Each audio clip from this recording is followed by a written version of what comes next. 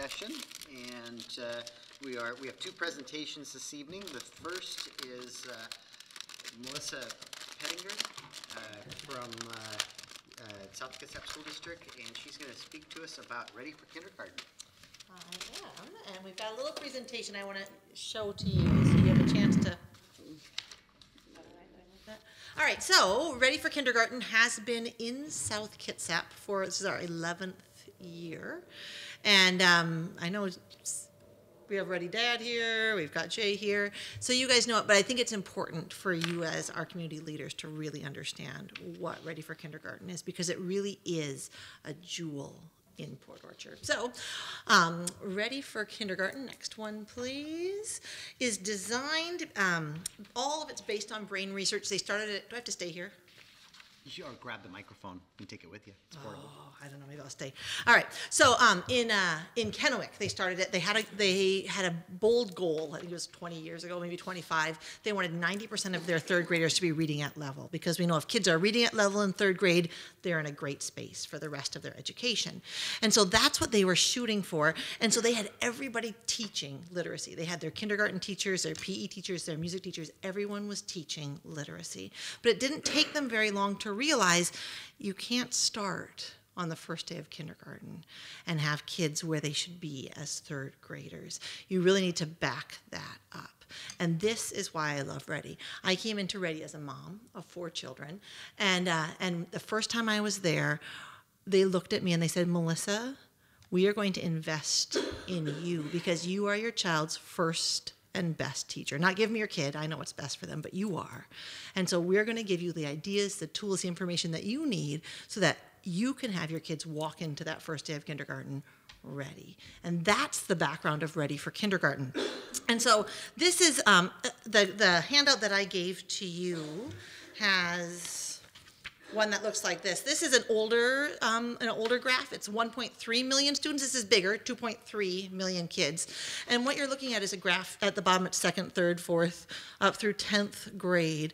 And what they've done on this document is they've backed it up. And so you can see that gap of reading scores, you see the highest quartile and the lowest quartile, comes in on that first day of kindergarten and can be traced back even before a child is born, which is incredible. So when you look at this, there's good news.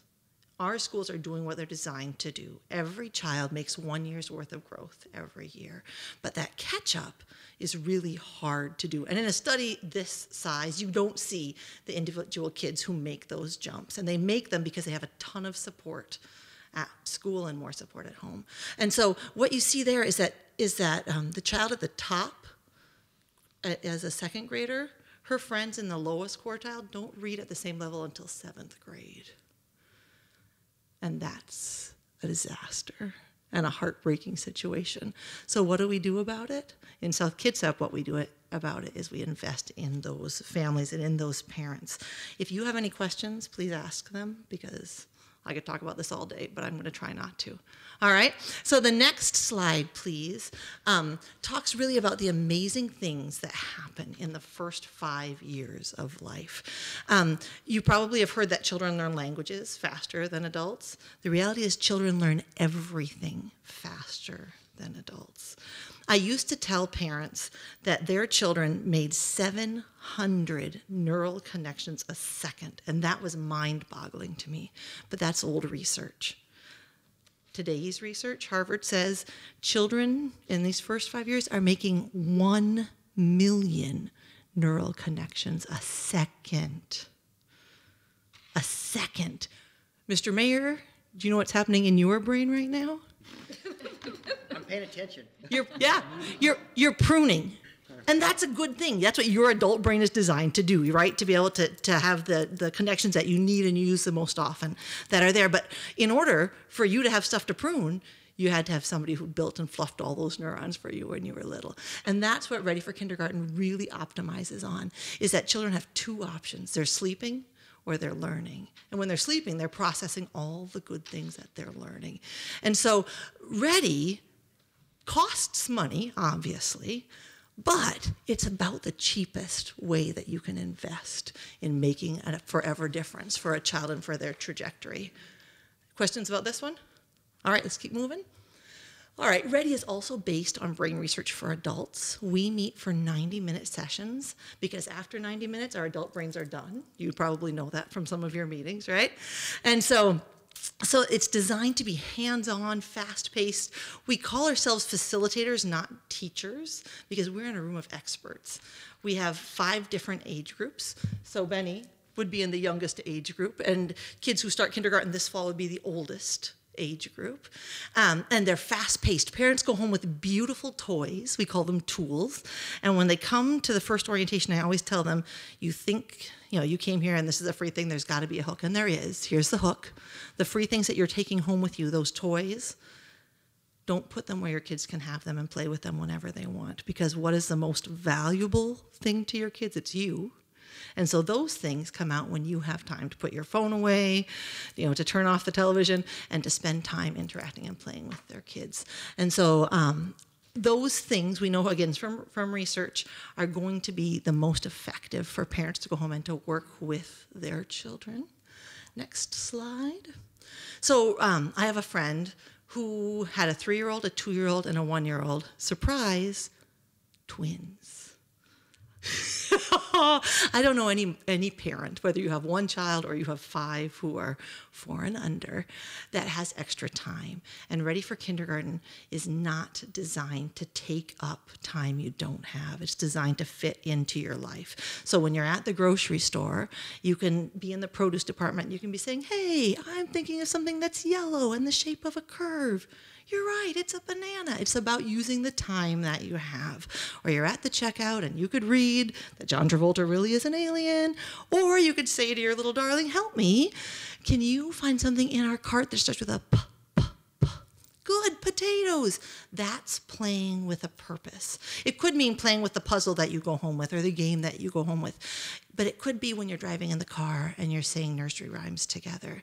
Or when you're outside and you're scooping snow and scooping snow and scooping snow and you're counting scoops.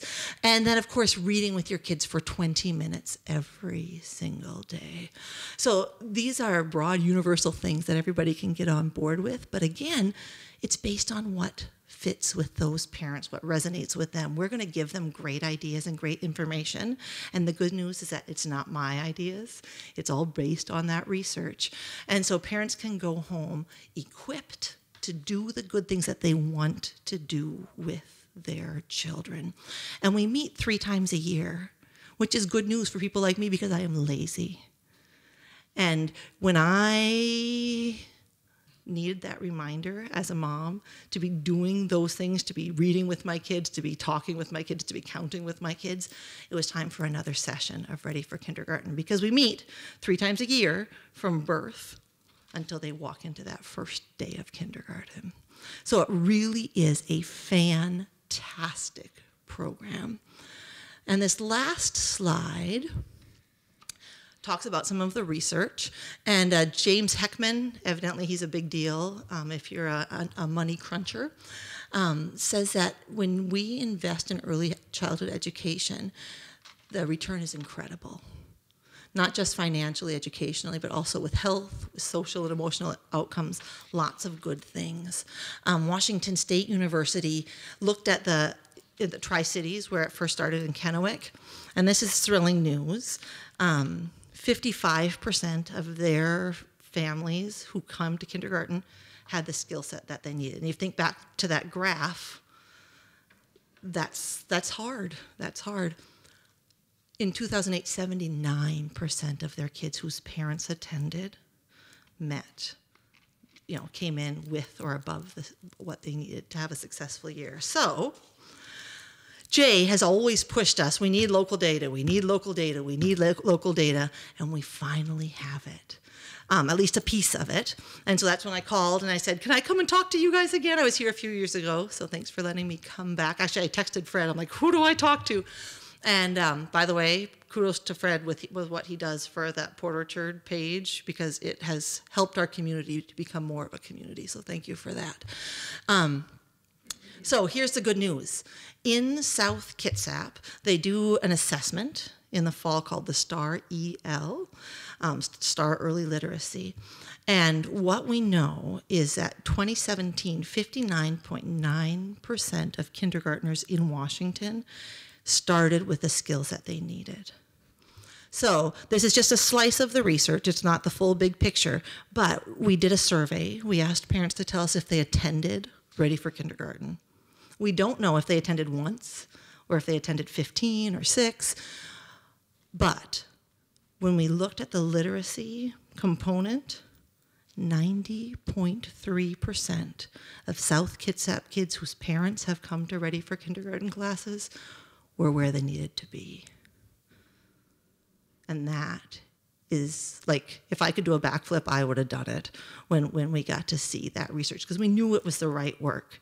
But to see that is really, really thrilling. So I'm here for 3 reasons. I would love for you to come and see it. And I don't know if you really appreciate what that would mean to our community, to have our community leaders come and sit down next to young parents and realize that this is a big deal. Some of our parents don't have good memories from their own schooling. And so when they come in, it's a hard thing. And maybe they come in with a little bit of an exterior, like, I don't know if I'm ready for this, kind of the arms crossed. And so a lot of our service organizations, the Seroptimus, the Kiwanis, Rotarians, they do a lot of good things for us. And one of the things that they do is they serve as greeters. And so I would love you to ponder doing that work, which means, Jay's done it before, you stand outside, you say, hey, welcome to Ready, and you hand them a pencil. And you may think it's not a big deal, but you're that first people who get to kind of tap at that outer layer so that we can start talking about what really matters to them, and that's their kids. So that would be one of the pieces if you could come. And I gave you a flyer like this, and on the back side are our spring dates. We meet again April 27th, April 30th, May 2nd, and May 4th. All identical classes. Some days we have Spanish. All 4 days we have English sessions. And the times that are listed there, ideally you'd want to come a half an hour early so you can hear the orientation, which is the 30-minute version of what I did with you here. But it gives parents a chance to see the big picture before we do that. So that's the first ask. The second ask is, if you look at this Hello Service Organization members letter, we have big financial struggles this year that I've never seen with Ready in the 12 years that we've had. Title dollars were cut at the federal level. Title dollars were used to help cover other expenses in the district. And so typically our budget's about $50,000. We have $17,000 this year, and we spent it all in the fall. And there's not a lot of bells and whistles with what we're doing. It's about as lean as it can be. The winter session was covered, I call it Karst's Magic Pocket. Our superintendent somehow has a fund, and he was able to cover that for us. And we're going through with the spring session. I don't know how they're paying for next year. That's not my job to figure out that piece of it. But if you hear of a grant, if there is something that our city can do, this is worth investing in. I just read an article today that said, and we all know it's true, education is the key to a lot of things that are important for our city. Our economy would be better if our people were better educated. But I just read today that 85% of children who are in the juvenile court system are functionally illiterate.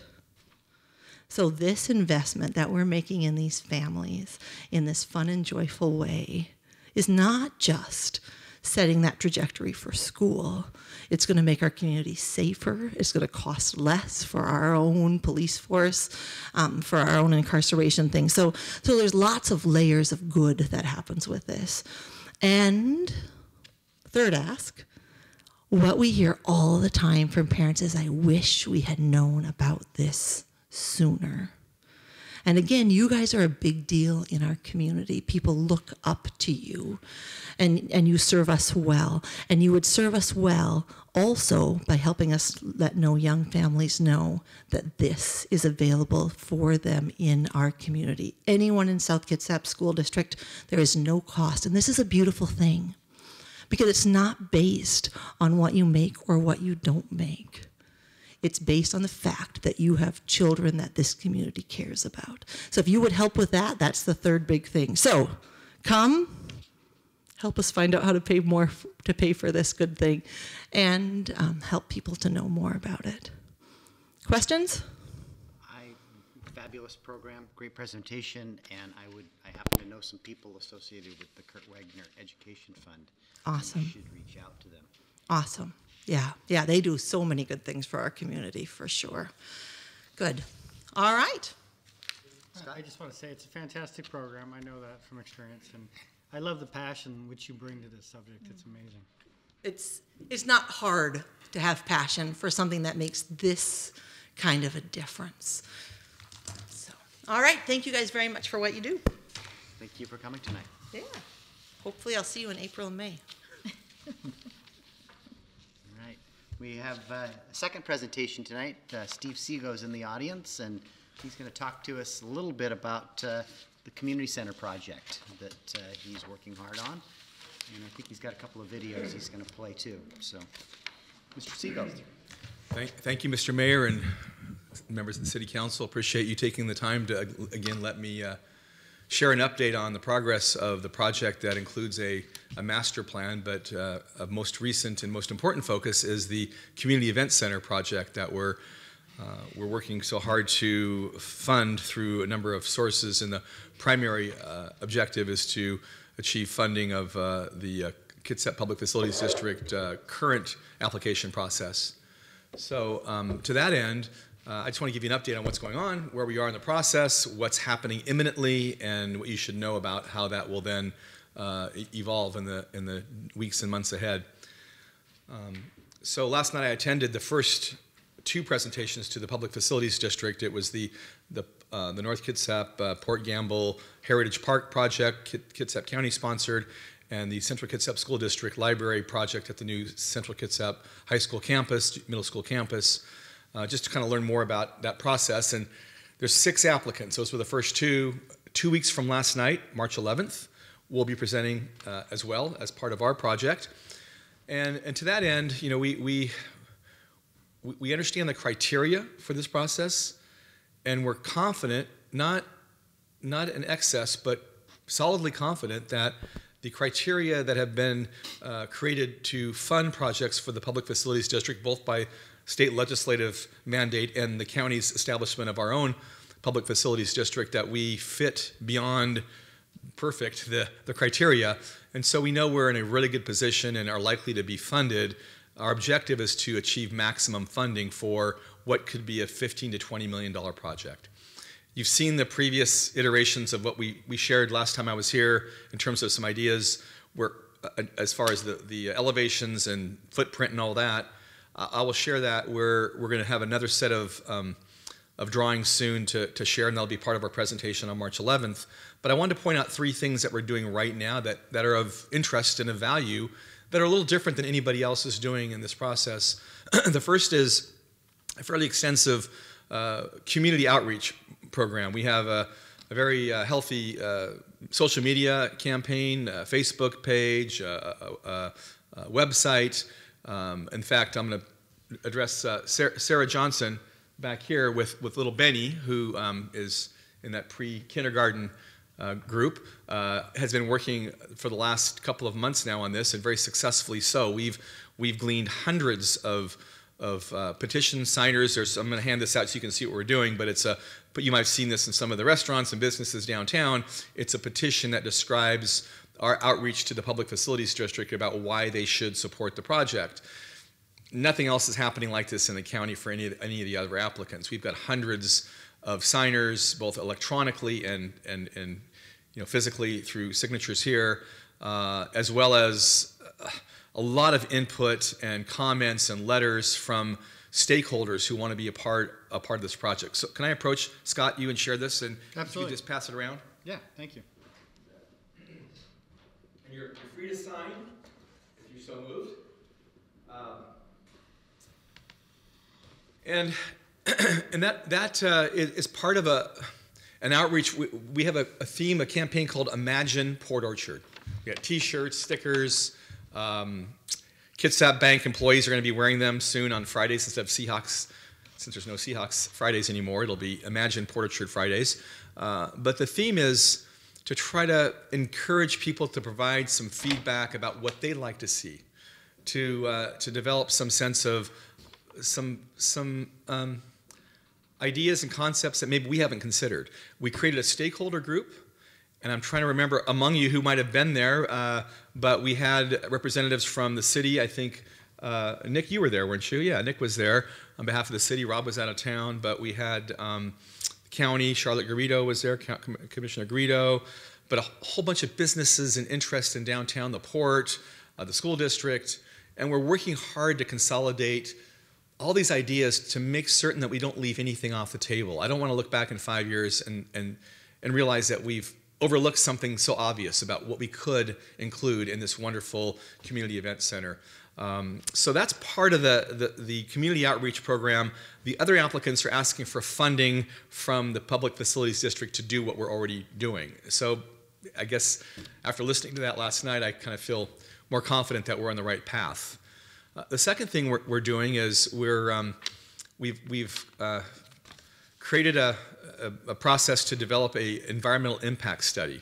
A company called Econ Northwest, based in Seattle and Portland, regional firm that does this kind of work all around and including in this area, is providing the background data for what the economic impact really is going to quantify, what it's going to look like when we're truly fully developed as a community event center and the resultant master plan project around that. And that includes everything from the kinds of values and impacts from tourism and visits and activity around downtown, but also the jobs that are part of the design and the construction of the projects, as well as all the jobs that will be located downtown, as well as the retail and the residents who will be living downtown.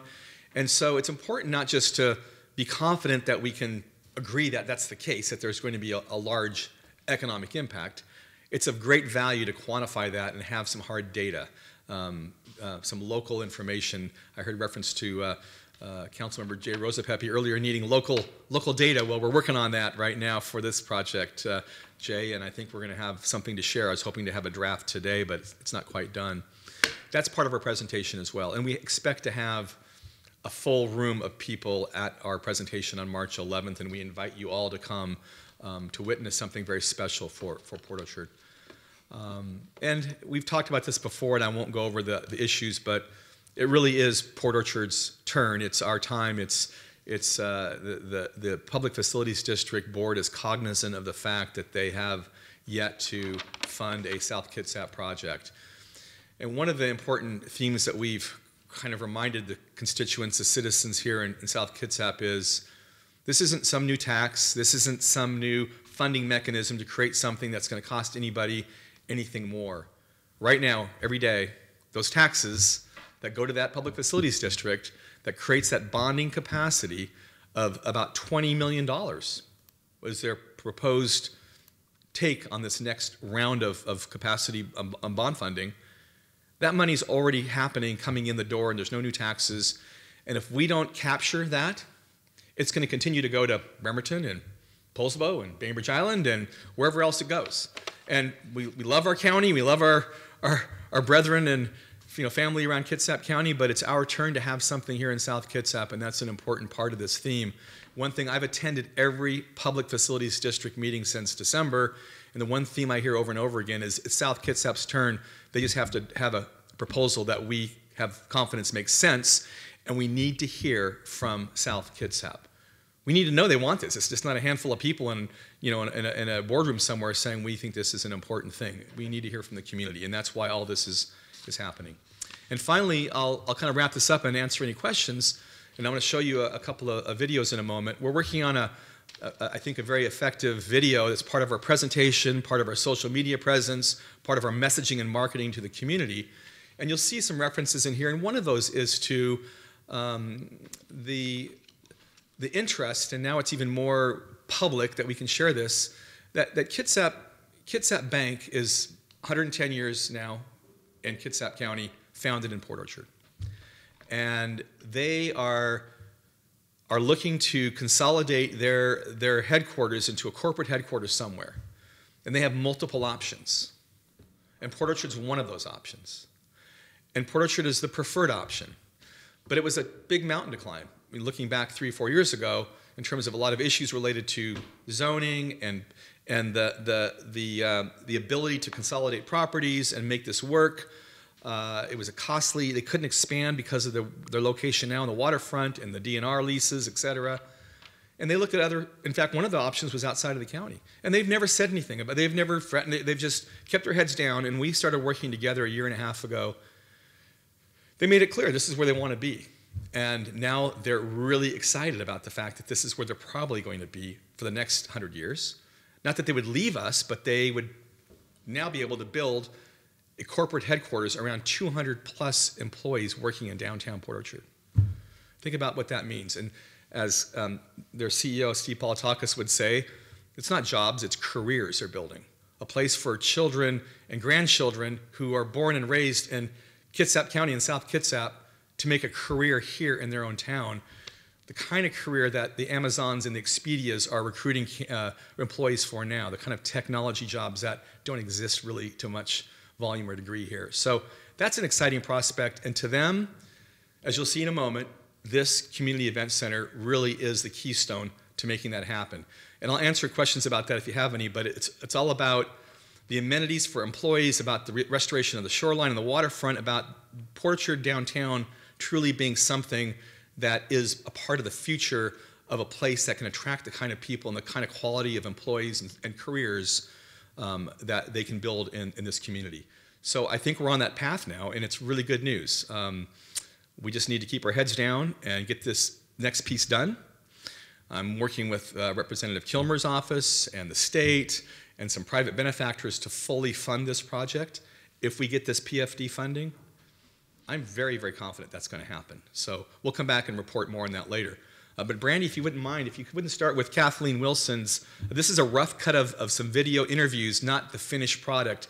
You'll see that in a couple of weeks as well. But if Brandy, if you'd show that for us, I'd sure appreciate it. YouTube sound. Let's see.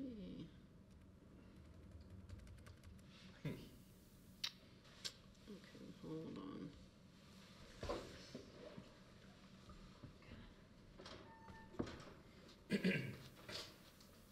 Uh-oh. Here, get the manual out. The tech book.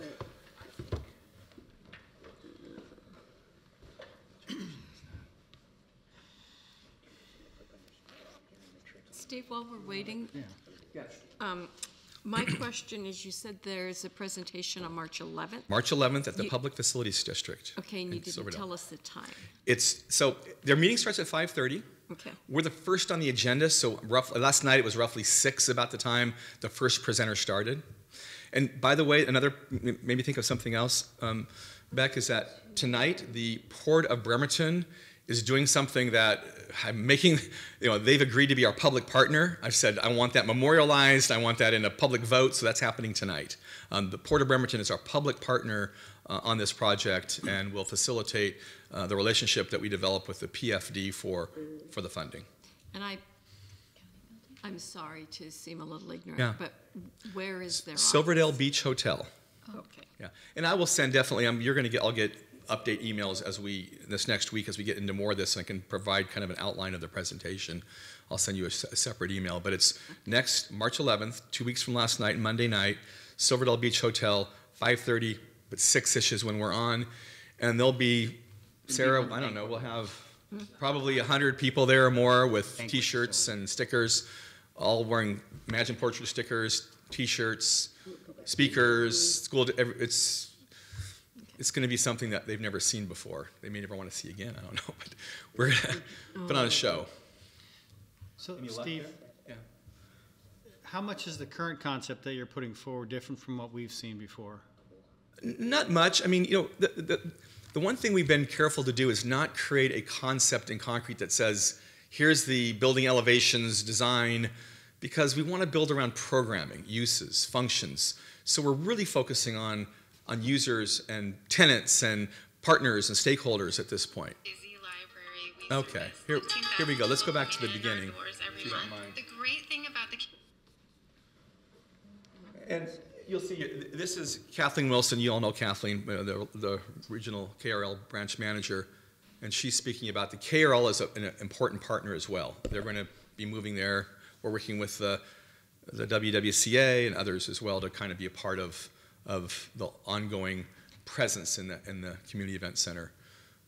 But we haven't, Scott, we haven't changed much as far as, it's really about the programming side. I'm going to meet with our architects again Friday morning and kind of play around a little bit more.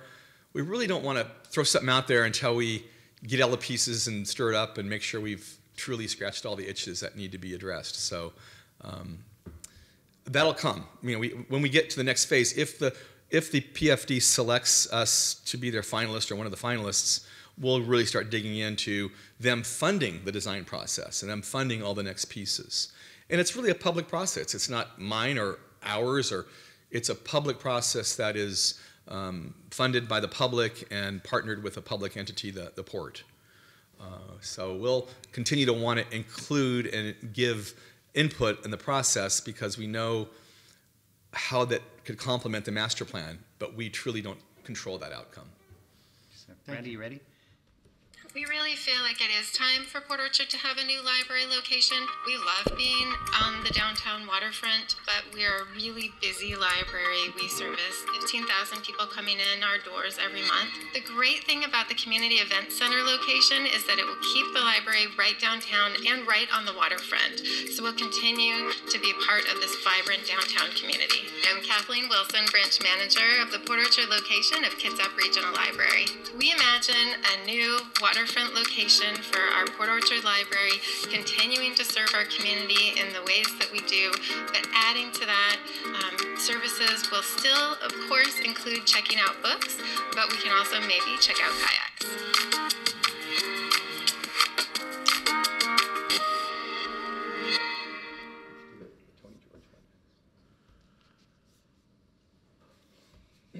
There's no hay there. Nobody else a hay.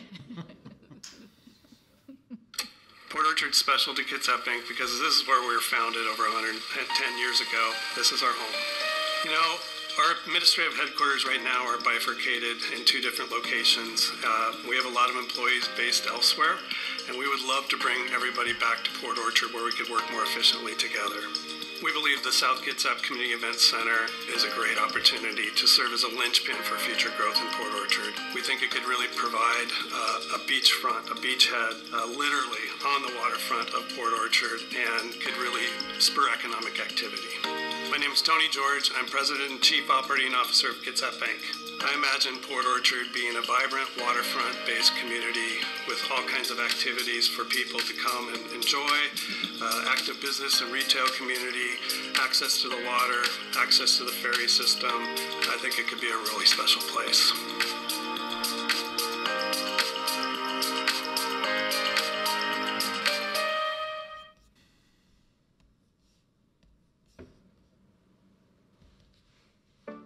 The community center downtown Port Orchard will give us a new library, a central gathering place that we've never had before, and create a regional draw for businesses and other users. I'm Rob Putansu, Mayor of the City of Port Orchard. Well, what I imagine are business and living opportunities that activate our downtown. We have the pedestrian path, we have our water and mountain vistas, we have restaurants. This project will result in a restoration of our shoreline, ultimately reclaiming public access to the beach and water. And I believe a community center will create jobs and business opportunity. Well, numerous projects have been funded by the Public Facilities District, and South Kitsap has yet to have a project. Simply, it's our time.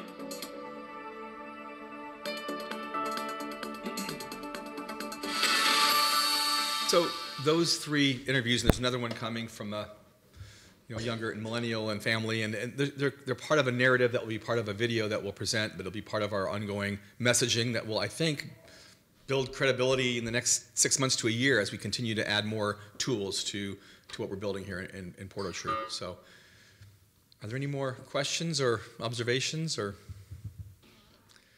thank you for your time, and look forward to coming back again with some good news, a check or some promise of one, and we'll keep this going. Thank you very much. Thank you. All right, we are to our business items this evening. And the first is item A, adoption of an ordinance approving the collective bargaining agreement with the Teamsters for Public Works. Deb Howard isn't here, but I'll bet Noah's going to step in.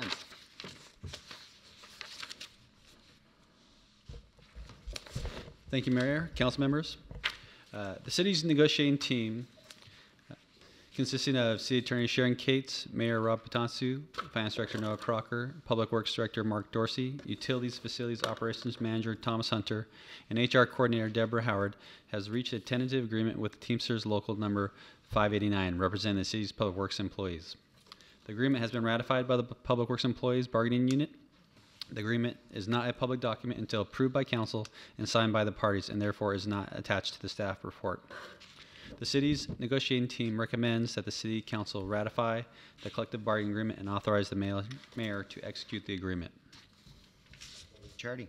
Mayor, I move to adopt an ordinance ratifying the terms of the collective bargaining agreement with Teamsters Local 589, representing the Public Works Employees' Bargaining Unit, and authorizing the mayor to execute the same.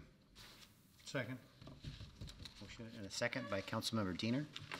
Any questions or comments? I know this is why we were back in the bargaining session, was talking about the specifics of the contract, and I'm very thankful that we were able to reach agreement with our Teamsters employees. Those are our Public Works employees who, as we heard from the public earlier this evening, worked very hard through the snowstorm and continually do a good job for the city. So I'm happy to reach this agreement. So, other questions from Noah or comments?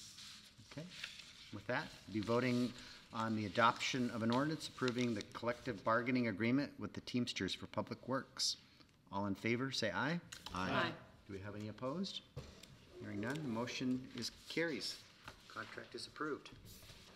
We are to the second item this evening, which is 7B, adoption of an ordinance approving certain benefits for non-union represented employees classified as FLSA non-exempt and executive exempt. Mr. Crocker. Thank you, Mayor. As the council knows, for all our non-representative employees, we have a history of offering them the same benefits that we have offered our Public Works and Teamsters. And so this ordinance here reflects the same offer that we have negotiated with our Teamsters. As requested by the Finance Committee, employee wage rates are addressed on an annual basis for non-union employees. Starting January 1st, 2019, the rates of pay for non-union represented employees were increased by 2.25%. The Finance Committee has recommended an additional wage pay rate adjustment of 1.05% and additional changes in benefits for this group. The following changes are recommended as follows. All employees covered by this ordinance shall be classified and compensated in accordance with the city's biennial budget. Effective March 17, 2019, the rates of pay for the non-union represented employees shall increase by 1.05%. And effective April 1st payroll, all benefits listed in the attached Appendix A will be adjusted for the non-union represented employees classified as FLSA non-exempt and executive exempt only. Staff would recommend adopting this ordinance and authorizing the rate of pay increase of 1.05%, as well as adopting the Appendix A beginning April 2019. Councilmember Pichardi. Mayor, I move to adopt an ordinance establishing certain employee benefits for non-union represented employees classified as FLSA non-exempt and executive exempt. Motion by Councilmember Pichardi, a second by Councilmember Diener. Any other additional questions for Mr. Crocker? Hearing none, you'll be voting on the adoption of an ordinance approving certain benefits for non-union represented employees classified as FLSA. All in favor, say aye. Aye. Aye. Any opposed? Hearing none, the motion carries. We are to 7C, adoption of an ordinance thereby causing new chapter 12.36, new sections 13.04 and 13.06, adopting the 2019 Public Works Engineering Standards and Specification and repealing resolution number 006-14. Mr. Dorsey. Thank you, Your Honor. Council members. On January 28th, 2019, the city's Public Works Department brought forth the draft 2019 Public Works Engineering Standard and Specifications, or standards, to the Land Use Committee for initial review and discussion. The purpose of the proposed ordinance 006-19 is to update the Port Orchard Municipal Code and to adopt new Public Works Engineering Standards and Specifications to provide continued compliance with the City of Port Orchard's Water System Plan, Comprehensive Sanitary Sewer Plan, Transportation element of the Comprehensive Plan, Stormwater Plan, and the Phase 2 MPDS permit via established engineering standards and specifications. Additionally, resolution number 006-14 must be repealed to allow the standards to be integrated within the municipal code via codification. At the February 19th, 2019 work study session, which was last week, the matter was discussed by the council and referred to the next regular meeting for action, as adoption of this ordinance must occur prior to the adoption of the 2019 zoning code update. Staff recommends adoption of ordinance 006-19, amending the Port Orchard Municipal Code by creating new chapter 12.34 and new sections 1304-300 and 1306-300, adopting the 2019 Public Works Engineering Standards and Specifications, and repealing resolution 006-14. And I would like to request, since the clerk's office did make, I believe, you made a copy for every packet. If you don't necessarily want to put this on your bookshelf, maybe when you're done looking at the final product, give them. No, we didn't provide a. We didn't get it. Oh, I have one. Oh, never mind. It I was going to made say. available electronically. So. Okay. Yeah. I'm going to say I have one here, but if anybody, I didn't know you guys didn't have copied. If you did, I would want them back so I could give them to the Public Works staff, but never mind. But if you would like a printed copy and you do not have one, let me know and I'd be happy to provide them to you. Okay, I have one right here. Councilmember Lucarelli. I move to adopt ordinance number 006-19, amending the Port Orchard Municipal Code by creating new chapter 12.34 and new sections 13.04.300 and 13.06.300, adopting the 2019 Public Works Engineering Standards and Specifications, and repealing resolution number 006-14 with final form approved by the city attorney. Second. Second by Councilmember Chang. And I want to celebrate the fact that this work product was the result of our new engineer that we hired, Ian. He's working out fabulously, and Mark would echo that. And he's the one that brought this to the finish line for us. And we've got many, many more tests for him, just like this. So he's being well utilized. Other questions for Mr. Dorsey?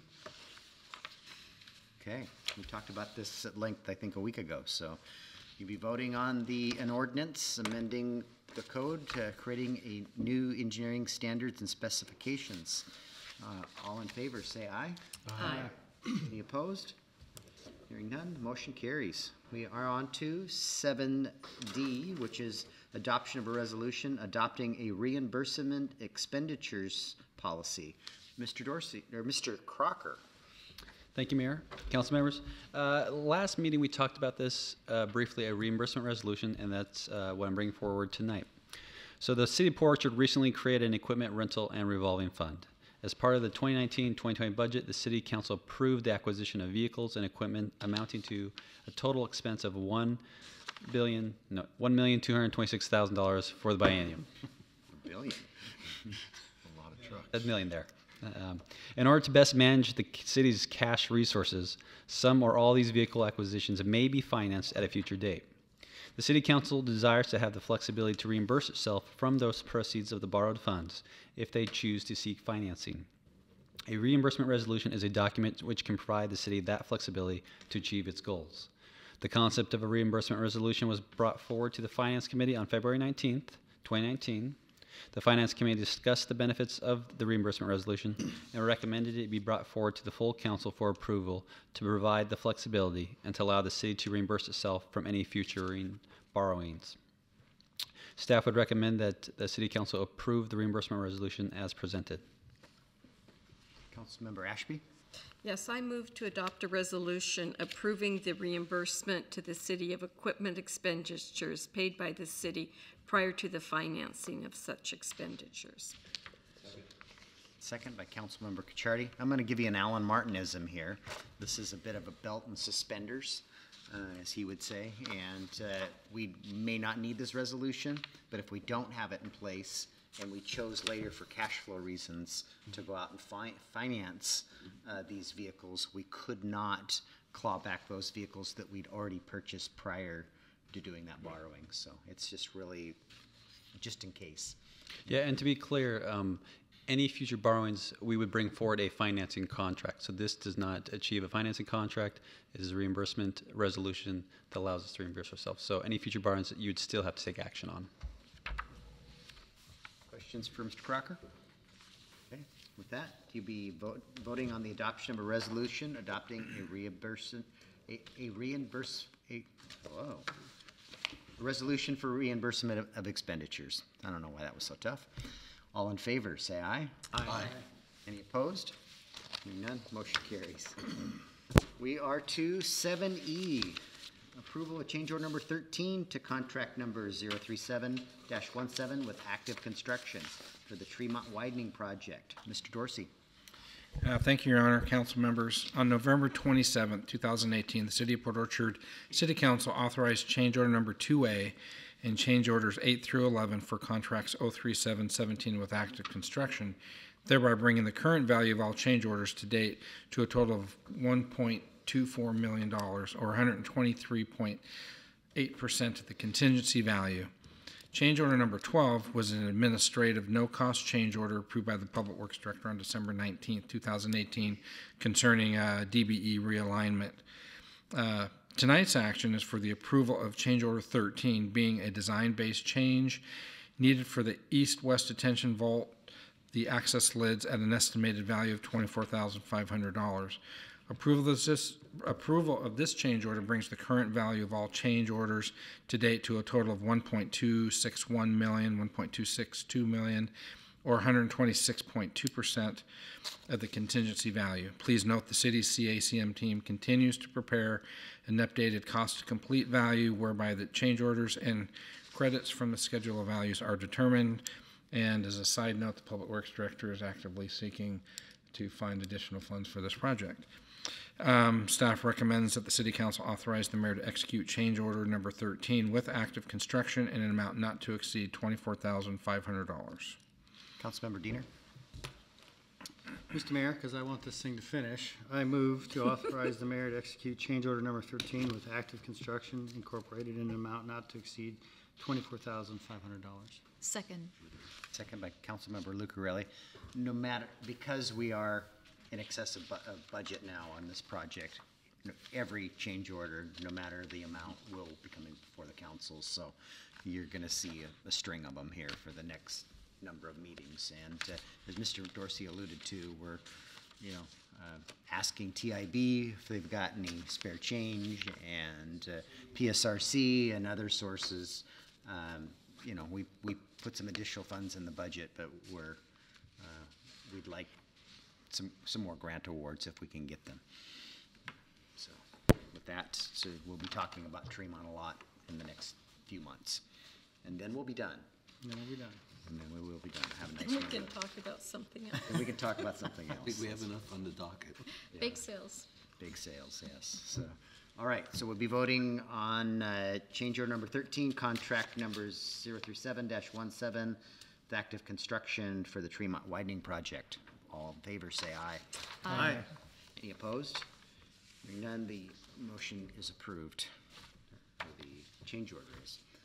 So we're to 7F, approval of the 2019 Comprehensive Plan Amendment Docket. Mr. Bond. Thank you. Mayor and members of council, tonight before you is the 2019 Comprehensive Plan Amendment Agenda. Pursuant to Port Orchard Municipal Code Section 20.04, the Comprehensive Plan application deadline is January 31st in a given year. We did not receive any private applications this year, but we did file 3 applications on behalf of the city as initiated by the mayor. I am to present these, I'm to docket these proposed amendments and create an agenda that the city council can vote on and send this to the planning commission for review and action. The 3 amendments that have been initiated for 2019 are the update of the 6-year transportation improvement program. That's an annual amendment that we do. It is to adopt the Bethel Corridor Plan as an appendix item, a document adopted by reference in Appendix B of the Comprehensive Plan. And finally, we are looking at updating the city's local centers policies to be consistent with recently adopted criteria and terminology from PSRC. And that's something that we will work through with the Planning Commission and refine. The form that it's in tonight is a draft form, and I expect that to change slightly as it moves through the process. The staff recommendation is that the City Council vote to approve the 2019 Comprehensive Plan Amendment Agenda pursuant to 20.04060 as presented. Okay. Councilmember Chang. I move to approve the 2019 Comprehensive Plan Amendment Agenda pursuant to Port Orchard Municipal Code 20.04060 as presented. Second. Councilmember Diener seconded that motion. Further discussion of the docket? Well, I have a question. The first item, the 6-year six-year tip, do we see that? I mean, we haven't created that yet, have we? Correct. The Public Works Department will draft or has drafted that. It will get reviewed by the Planning Commission, but really it's shifting all the projects over 1 year and renaming the columns at the top of the page. I don't think we're adding anything. Okay, we may have added something, but you'll see it when it comes back from the Planning Commission. Okay, that was my question. Thank you. Yeah, I apologize. It's not in the packet. It was in earlier work study drafts. Okay. Right, yeah, we've updated, well, I think 3 or 4 years ago, PSRC had that statewide or MPO-wide kind of recalibration of what tips look like, and I think we had a pretty robust public process to show what we have on our tip. We've just continued to refine that over each annually, and I think this last one we finally added Sydney from Tremont to Highway 16 as a complete street, but it's in the Tier 2 because our Tier 1 is only reasonably constrained projects. Other questions? All right, with that, we'd be voting on the approval of the 2019 Comprehensive Plan Amendment Agenda Docket. All in favor, say aye. Aye. Any opposed? None. The docket is approved. Okay, I brought one discussion item. I'm going to, our agenda was lighter. I thought it was a little lighter, but our couple of presentations tonight. But I want to discuss City Hall, use of City Hall after hours. And Council Member Chang did a very commendable thing from a humanitarian aspect during the cold weather when we had just before the snowstorm, and he opened up City Hall for a warming shelter over the weekend. And after the fact, Brandy and I looked at our policies, and I talked a little bit with our insurance company about it, and they had grave concerns about it from a liability standpoint with our insurance company. In particular, the comments they shared with me was, one, our building really isn't designed to be used in that manner. They pointed to a City Olympia that they insure that has a portion of their building that's secure and was created for that purpose. If we were to use City Hall in that manner, they would recommend that we develop a policy and procedures, and we have a section on our code 2.74 that we would need to amend. they highly recommended that we would have staff and staff training and paid staff doing that function, and not one of our council members. So that was the long and the short of it. And then in our packets, I put, the current policy or the facilities use ordinance. It's a resolution, isn't it, Brandy? I think this is a resolution. It's a resolution or an ordinance? 2.74. It's both. Our Port Orchard Municipal Code Chapter 2.74 outlines who has the ability to use the facilities, and then Resolution 1880 adopts the charges to use those facilities. That's another piece to this too, is this made us aware too that we're probably, and there are provisions in this for council members and myself to use the facilities after hours if they're for business purposes, and that's called out in number 4. And if they're not for business purposes related to council members or myself, that there are fees and charges, and it's $35. Is that correct, Brandy? Currently an hourly rate. For after-hour staffing, correct. Yeah, and much like the police overtime that was brought to us a few months back, we evaluated, and it should be closer to 100. Brandy's recommendation would probably be we should bring this back at a future date and amend that to probably $75 an hour to closer capture our costs. But I just wanted to have some discussion with you guys. Do we want to amend these policies? Do we want to amend the cost to the use of the building? So with that, I'll open it to you. Mr. Chang? I just want to explain that this happened on Sunday, the 10th of February, when we had the snowstorm. And what happened that morning was that none of the nearby churches were open. The severe weather shelter had let out all the people who'd stayed the night before at 7 a.m. The warming shelter on DeKalb was not open on that Sunday. The library, which is usually open at 1 a.m., canceled. As you may remember, both the library and City Hall did not open for much of that week. And knowing that everything was locked at City Hall and none of the rooms actually, which are mentioned in this resolution, would be available or open, I thought, well, does anybody want to come in and just sit in the hallway and use the bathrooms? It turned out that about 6 to 8 people did come by. Some of them had stayed at the shelter the night before. I did work one of the shifts the night before, so I was aware that there were people that were in need of places that weren't freezing. And I think probably what tipped the balance for me was that one of the guests at the shelter was a young woman who was pregnant. So it seemed to me that just opening City Hall and everything was locked. I stayed here with them to make sure that they weren't, misusing the hallways. And I actually sat downstairs to watch in case anyone came in. And I'd come up just once an hour to check on them. And what happened is that when the severe weather shelter reopened at 5 that night, they then went over the severe weather shelter. I would actually urge that we consider, since the resolution doesn't talk about the hallways, and we're not renting out the hallways, that this may be something that might ease the insurance company's concerns. Councilmember Ashby? Well, what I would say, or one of my thoughts is, I know that here, and I don't know, it was 2 or 3 years ago, Mayor, you had a special committee that worked with the faith-based community and other people, and a result of that was the severe weather shelter at the United Methodist. And I'm wondering, would it be possible to reconvene that and perhaps get the faith-based community to do a warming shelter so that the people who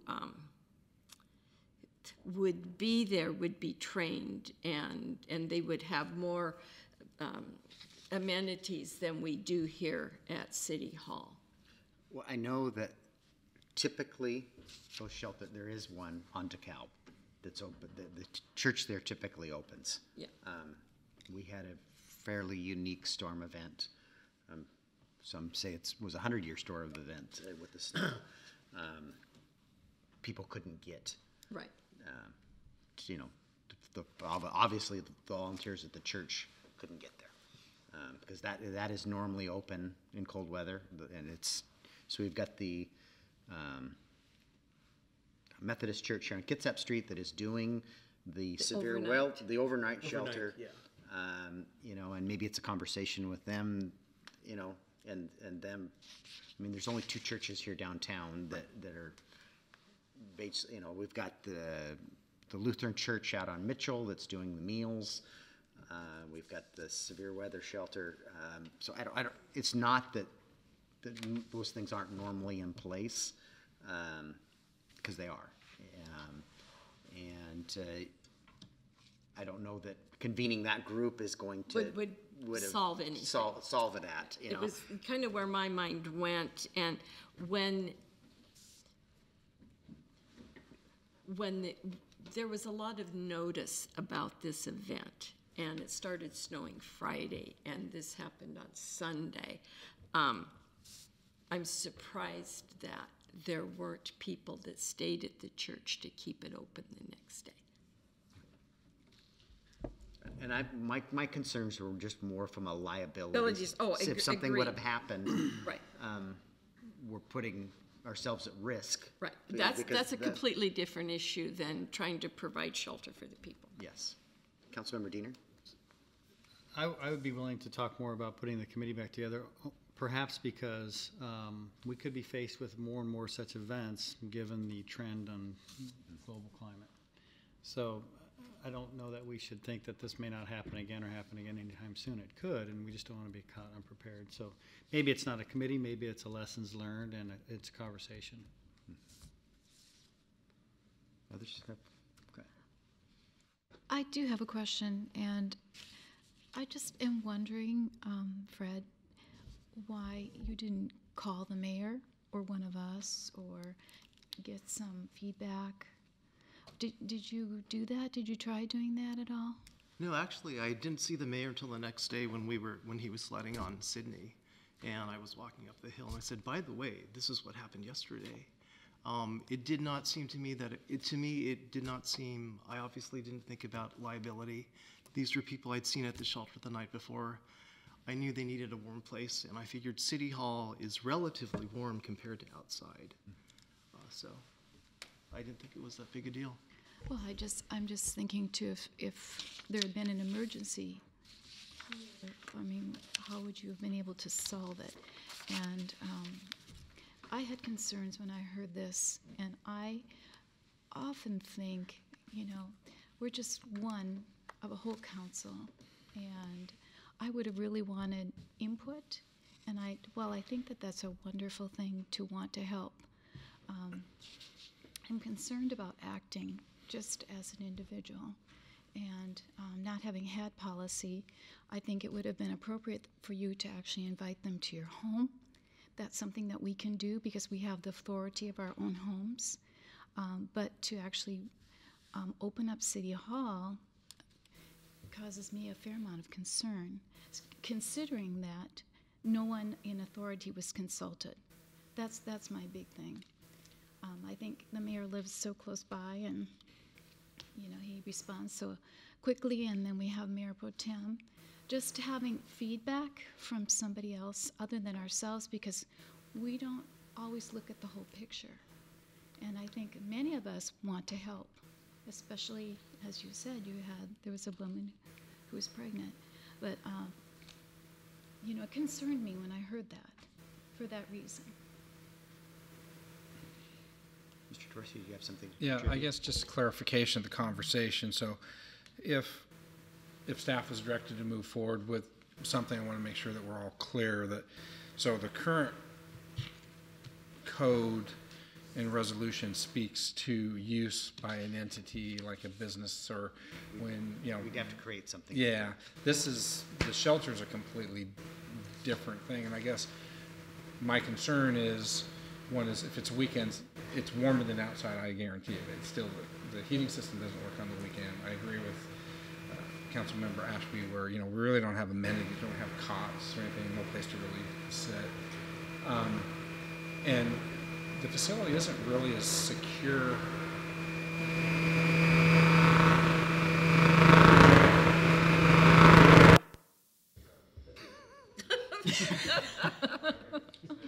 We're gonna explode there for a moment. Or take off. No, I've never had that happen before.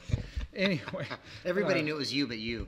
It's never happened before.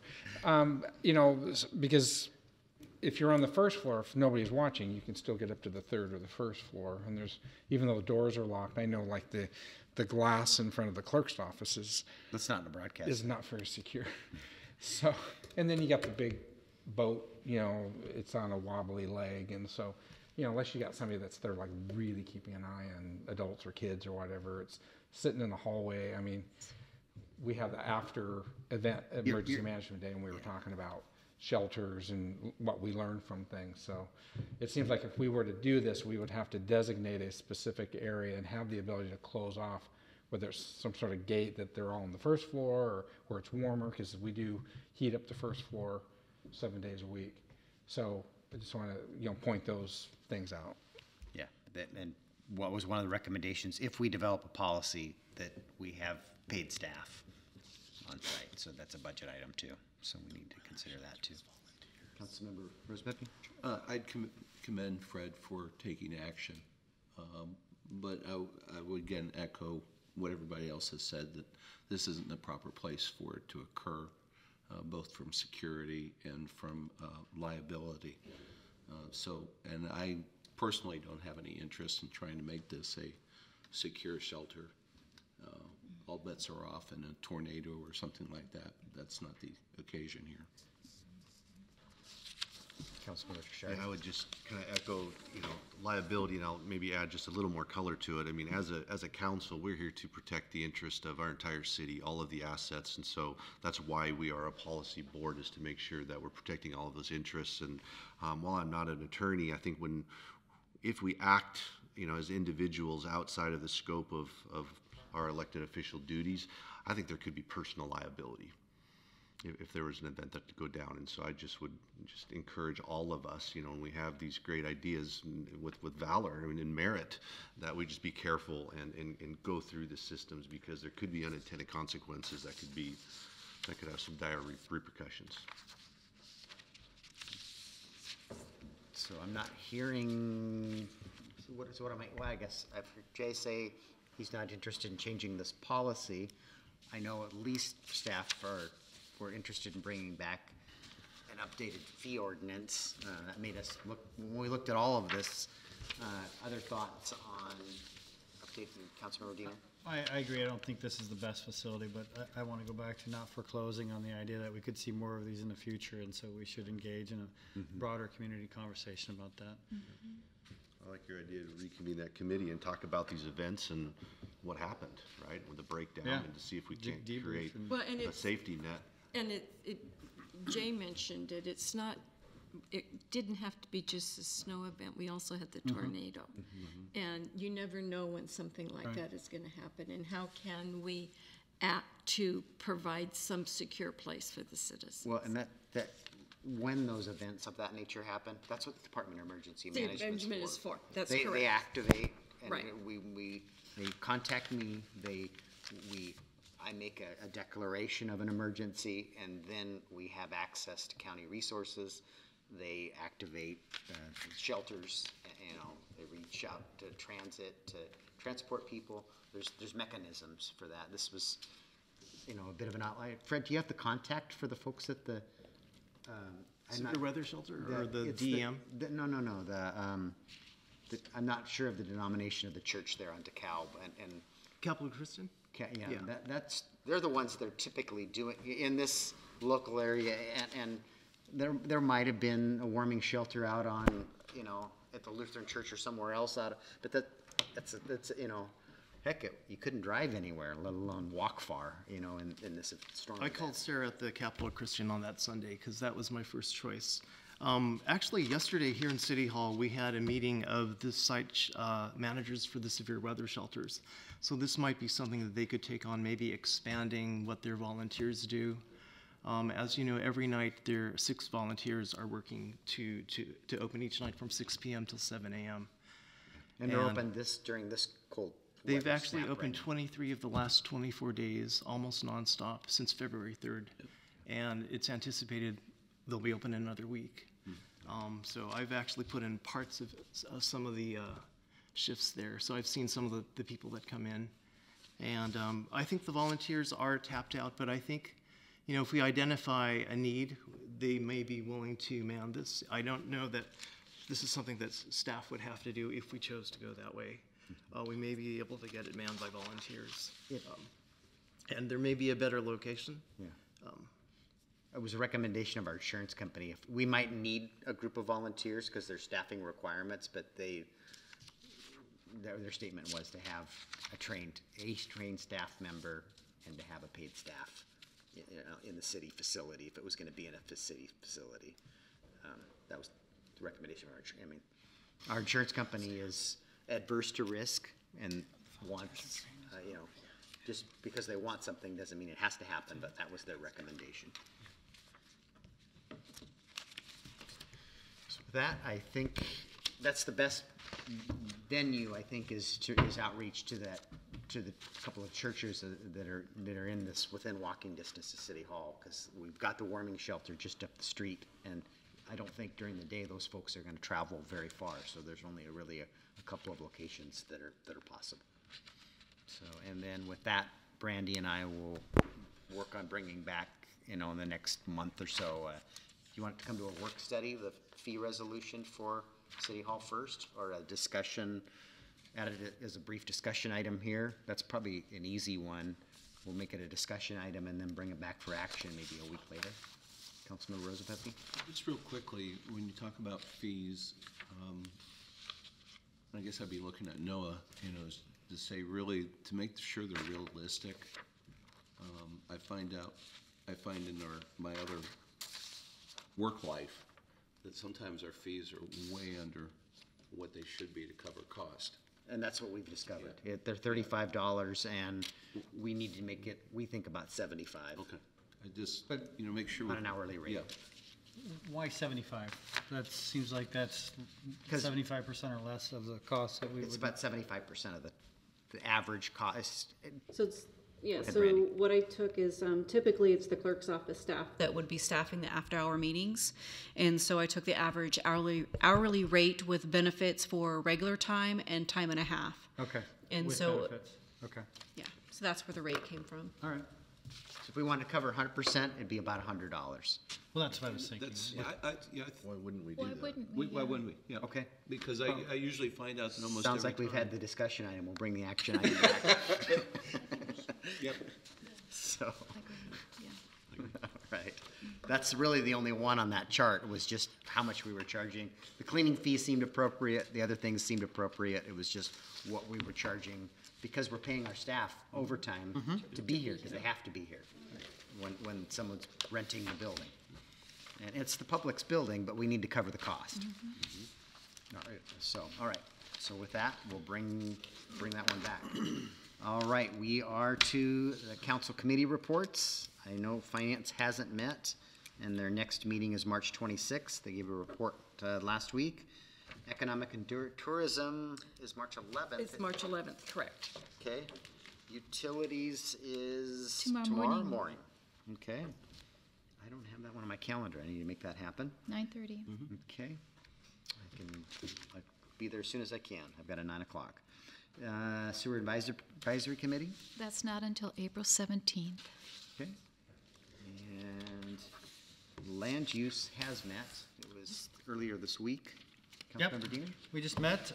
We had a letter from the Health District advising that through their point-in-time homeless count, that there was observations of abandoned homelessness camps that were in violation of solid waste ordinances. We had some pictures that showed this quite clearly. but there was some confusion about where we were talking about and what properties were involved. So we're going to be looking into that a little bit more. There will be a cost associated with this. There are some obviously hazardous materials that are often present at these sites. And so Mr. Dorsey is looking into this a little bit more. And he actually sent a very well-worded email today to the health district asking for clarification and making sure that the other property owners were being Are also getting the same notification that we got, because we only own a couple of those parcels in that area that are the concern. Yeah. And this, Conservancy for Greater Peninsula to get them to realize that there's a bigger picture. yeah, and this is along the Blackjack Creek corridor. It's unfortunate that, you know, it might take some fencing to keep the problem at bay, but that might be the direction we're headed, as well as talking to some conservancy groups about taking over some of the properties. The next discussion item was on public art and some of the control boxes that we had a discussion about last week. I think, Mark did a little, or maybe, I'm sorry, Nick did a little more research on this and found that DOT was likely to find that proposal that we had looked at last week was inadequate. That it was a vinyl banner that essentially would have been adhered with some epoxy to the control boxes, and that probably was something that we felt strongly that public or DOT was not going to be supportive of. And so we talked about establishing a fund for that, perhaps $10,000 to be brought forward at the mid-biennium introduction of additional funding, and also needing to better understand what materials would be used, how that would be funded, the long-term durability of those materials, and having a review or a scoring process for proposed art projects. So I think staff is working on policies and procedures for that, and then, but then ultimately it will come down to whether or not those wraps cost about $1,500 Right. a piece, the ones that are done properly. And I think everybody agreed that the pictures that were brought forward last week were pretty neat, well, as long as it was centered on Port Orchard's history. Not to Yes. interrupt your report, but if someone is looking at a policy for that, I would like it to be a little more overarching. For any public art, we have a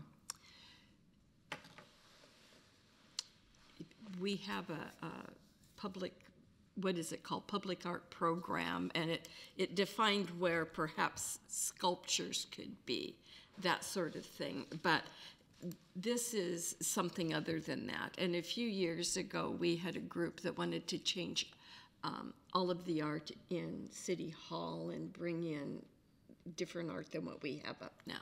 So I think an overall policy on public art would be a good idea, so that we don't have to start each time. And anyway, that's just my thought. I'm gonna also just double check that we're not in conflict with the sign ordinances and the district court ruling with freedom of expression, you know, depending on if we're saying certain things can be on and certain things can't, that we get in trouble with that ruling that came out last year. I do, and so you're just talking about in terms of public art being considered signage. Right. And yeah, I'm not sure that it would be considered signage in the same way as So we just want to other- check that box. Yeah. Sure. I think we've got some really good examples in neighboring communities that are doing this. Yeah, I And I think that's where Nick's staff is looking to, and then ultimately it'll come down to money and whether it's a priority or not, because we're going to have a bunch of things to try to figure out. So, sorry to keep interrupting your report. Well, that's all right. Good stuff. So then the last two items were the discussion about development regulations and the comprehensive plan amendment docket, and we just had some casual discussion about some of the items that had been presented. We talked about, for example, the storage, changes to the storage units and how those are required to go up to a second story at least and require an analysis to warrant their development. We talked about some coming changes that Nick's group will be looking at in terms of future code changes, including plat thresholds, on-site recreational facilities for larger developments, and a tree replacement ordinance to come at some point. And then we talked about a potential zoning amendment to a piece of property just north of China Sun where the landowner's representative may want to come in at the potentially last moment to look at a zone change from commercial to mixed use. Actually, commercial. a map change, not a zoning comprehensive plan change. It'd be a change to the map, correct? Change to the zoning map. Yeah. Yeah. Are we talking what's known as the target property or the? No. Okay. It's Just the adjacent to- just to the north of the China Sun. There's a piece that's been listed for quite a while. It's got significant wetlands on the back side of it. Okay. Yeah, that's about 40% developable. Okay. And that was it. Okay. Next meeting is March 25, 9:30 at DCD's offices. Okay. Is that right? Think so. Fourth Tuesday, yeah. Lodging Fourth tax? Monday. Nothing to report? No, actually, we have a meeting scheduled, so don't, Okay. sorry to surprise everybody. Wow. So it's, Should probably give that to Brandy. next Wednesday at 5:30.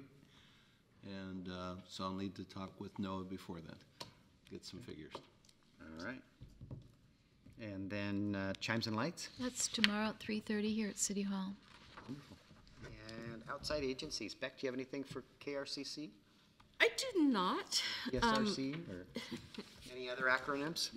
Yeah, I really do not. We have, KRCC meets next Tuesday. We did have a Plan Paul meeting that you attended that Nick will bring it. We were discussing the centers and populations, and that will come forward more than likely when we're doing our comprehensive plan.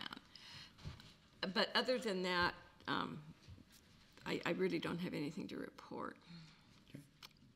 All right, and I don't either. Next Tuesday is Super Tuesday. Yeah. I'll have all kinds of things. It's just whether I can remember them all. So, on to the mayor's report. This is a regional maritime magazine that gets sent to City Hall, and on the cover of it, and there's an article inside, is the MV Waterman. And I knew from my transit meeting last week that it went in the water and it floated. So that's a good thing. It's a boat. So if you'd like to see the magazine or the article, you're welcome to it. And the RP class boats aren't far behind. This boat should be in Kitsap Transit's possession in the next 30 days. And probably a month after that, it'll be in operation. It's a 150 passenger vessel, and it's the boat that will travel between Port Orchard and Bremerton. Carlisle will become the backup vessel. So it's an expensive boat to operate and maintain.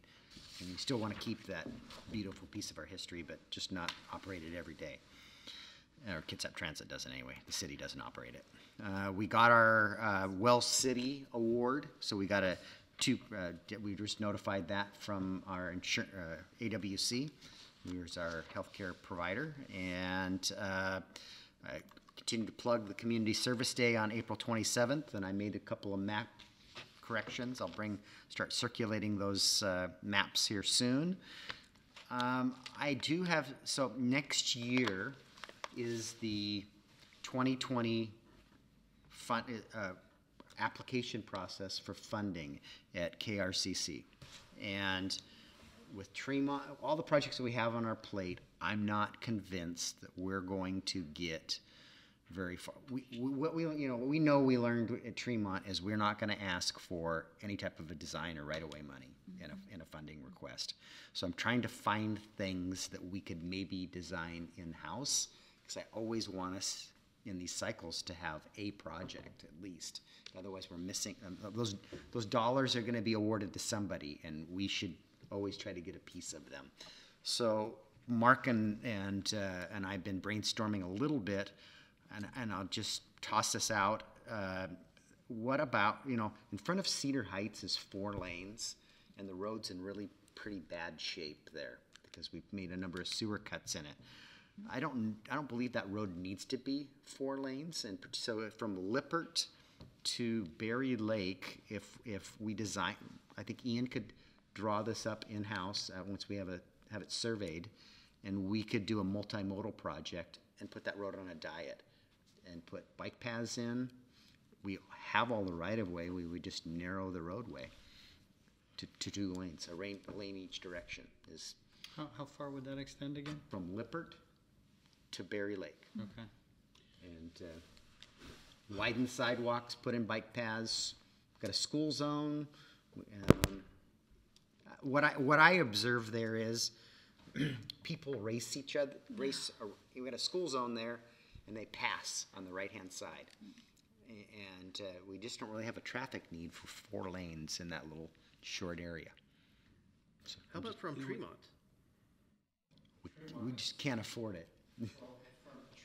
To Lippert, between what we're doing on the intersection, then we're doing from Sunset to May, from May. We've got a sidewalk project there, but to add the bike path, we'd have to rip out a bunch more sidewalk and acquire right-of-way, which is going to be beyond the scope of what, I'm looking for a small victory that we can get something in grant But it's pretty built out. And then from South Kitsap Boulevard all the way to Lippert, all those frontages were done by developments adjacent to. So you've got a 3-lane road with bike lanes and sidewalks. So if we put a road diet from Lippert to Berry Lake, then you have basically new infrastructure almost, 90% of the way from Tremont to Berry Lake. And then from Berry Lake south, we're looking at projects in there where the developers are going to be doing the fringe improvements through there. The beauty of it is we get new blacktop in that section of road that's really bad and a project to do it. So, Is there? go ahead, Councilmember No, Rosenberg. I was just kind of going to do a knee jerk. Okay. Having observed it from a school perspective and with the amount of apartments and traffic there. So would we be looking at the possibility of putting in a turn lane in the middle, which would take some of the median out? The only reason I bring that up is people wanting to go into Ridgemont, the various places, and traffic coming in both directions that's heavy at several times a day.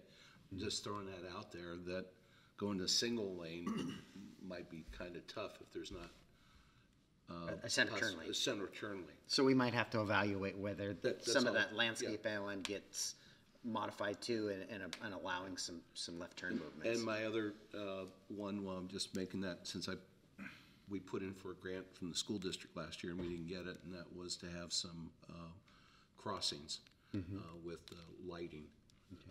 And I think that could very well be part of this. I'm just throwing that out. In that area. In that project. I would ask, Mark, do we have to get that in the tip? Because we're not talking regional dollars, we're talking county-wide dollars. And again, that is competitive, but does it need to be in our tip? Yeah, I think so. Second tier, I believe, for all of the Pottery City corridor. Is it? Okay, next mayor. I would. Yeah, it would need to be in there, yes. Yeah. So But it sounds we like have- it is, but not on the first tier. And I'm open to other ideas, but they've got to be small and, something we can do in-house and that don't involve acquiring right-of-way. So Councilmember Diener. Well, so I'm all about multimodal. I love that idea, but wouldn't it be great if we could continue that past Berry Lake to Sidney Glen Elementary? So you got a school-to-school connection, so to speak. Great idea, other than there's a pocket. Right away. There's a pocket of county in the midst of that. We don't know, that isn't the city. Okay. I think we'd be amenable to annexing that, but there's a Which pocket is- of county right there. Yeah. Which is one of my personal pet peeves know. about the UGA. Yeah. And then there'd be right-of-way. Well, that's the donut hole. Yeah. But there'd be potential right-of-way issues. Right. Continuing that direction, so, but it's something we can look at. We're gonna get a surveyor on We're gonna board. get a surveyor out. We're gonna spend a little bit of staff time on it, and I just didn't want to surprise you with it. But I like it. So, because I just, what I want to do is take Sedgwick, or excuse me, Bethel Phase 1 from Salmonberry to Blueberry and design it and go after a grant for that. But I know we're not going to get there between when these grant applications, and that's going to require a significant grant match, and we're just not ready for that yet. Yeah, the other thing that I'm just going to say out loud is this, the transportation funding competition that will be next year. those monies will not be available to us until 22 and 23 or 23 and 24. So that's why it's important to always know what projects we want in that pipeline, because they're out so far before you actually can obligate the monies. Yeah, so, and that's, I think, I mean, I think that a segment of Bethel is really where we want to be. We're not there right now today. And we've got to finish paying for Tremont. I don't know why I couldn't remember Tremont right now, and we've got, other obligations, some other significant projects. So on a positive note, Beck and I went down to Olympia yesterday, and we had very good meetings. Spent a couple minutes with Senator Randall, met with DOT staff, and made sure that we were in their good graces, and we are. There's not a problem there. And we found out yesterday, and we thanked her personally, that Senator Randall has got our $6 million for Sedgwick in the Senate transportation package that was released yesterday. So haven't seen a House package yet, or we're not sure if we're going to, or they'll just try to amend what the Senate brought forward. But I plan to travel to Olympia Thursday and to testify in support and thank Senator Hobbs, who Beck and I also met with on that snowy day. And you normally get 5 minutes or 7 minutes with everybody. And we were there and weren't really rushed because the halls were empty of Olympia because the sane people were at home during the Snowmageddon. But anyway, so that was a very successful day yesterday. I'm encouraged to see that in the package, and tend to continue to support that being funded. So that's the end of my report, and we are to report department heads. Mr. Dorsey. So on that same note, when you go down to testify, that one graphic that showed all the interchanges from the Tacoma Narrows Bridge to Loxie Egan's, and it showed this, capacity, and then when it hit Sedgwick, it went. You've got that, right? I sent that to you back. Yeah, I have 1 minute, and our lobbyist has provided very succinct comments for me. Well, that's in it very. It's not. Then they don't want details. Okay, well, that's important detail that was like compared to all the. It's like its function was like 10%. So that's really the key. Other than Senator Randall, none of them care. I'm sorry. And then just as this year PSRC RPAC, we're currently at what Kelly McGorty thinks is a current $14 million delivery hole. If projects, those are like confirmed that aren't going to be able to deliver, and so that money is going to go out of state. So we're trying to get some of that for the Tremont project, but they think that number is going to grow as they're asking for any projects that were like we could, if we want, we could move our situational study, that 500,000 up from 2022 to 2020 or 2021. I don't really want to do that right now because we've got enough on our plate, but that's what they're asking members of the MPO to do, is to advance their projects so that they don't have a delivery hole. But fingers crossed that there will be a delivery hole and RPAC will do something historic and not allow that money to go out of the state and actually put money on an existing project. So fingers crossed that's what we're working on with them. Thank you, Mr. Dorsey. Mr. Crocker? Nothing for me, thank you. Okay, Mr. Bond? Yeah, two announcements. First of all, the West Sound Utility District did withdraw their SEPA decision today, and so we are no longer appealing that decision and are working with them in the county to come up with a solution on the Phillips Road issue. Second, the Vision 2040, we had a really productive meeting at the regional staff committee level at PSRC last Thursday. I think that the policies I've shared with the Land Use Committee, we will be discussing these at the March work study And this is really where the rubber meets the road in terms of policy language being considered today that's going to have implications during the next comprehensive plan update.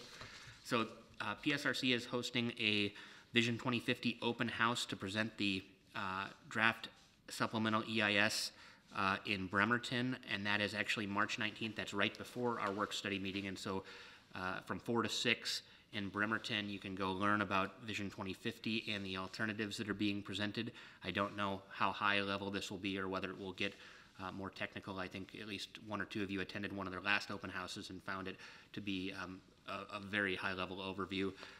But anyway, if you're interested, you can attend that open house in Bremerton, and I will be sending out the draft policy language. I think it's important for you to read what's in strike through and underline and sort of understand the specific language changes that are being brought forward. They have a lot of implications regarding our obligation to prioritize funding for certain types of development, and I think we need to carefully look at this and comment on it, looking out for the best interests of the city. Thank you, Mr. Bond. Sharon, do you have anything to share? Nothing tonight. Reinerson? Yes, so I just wanted to, obviously you guys heard the sound system this evening and we're having some issues, and so believe it or not, we actually tested it this afternoon and everything seemed to be running just fine. So it appears that we may have some issues that are above the clerk's office and the IT staff's experience. So we will do some research, and I'm sure it's going to be a hefty expense, and most likely bring it to Finance Committee to see what the council would like to do. So once we know more, we will share it with you guys as well. So hopefully we can get ahead of the equipment failure versus we can be proactive rather than reactive. So that's all I have. Thanks for the good news. All right. With that, we're to our second citizen comments period. Jerry or Melissa, you have anything you'd like to share with us tonight? All right, then we're going to make this meeting adjourned.